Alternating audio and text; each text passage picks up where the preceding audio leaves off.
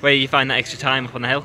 Yeah, yesterday was really close. Like me and Matt were, I think we're at 0.2 or something. So today I just felt like I had to put a good run down to take the win. So coming out of the gate, I just felt really confident on my bike, and I just tried to be smooth and stay out of the holes and try and limit my braking, and I think it worked out pretty well today. So pretty pleased with my time and how I rode. You've got a lead of 80 points now in the overall. How are you feeling coming into the rest of the season? Are you still gunning for every round, or is the overall in the back of your head?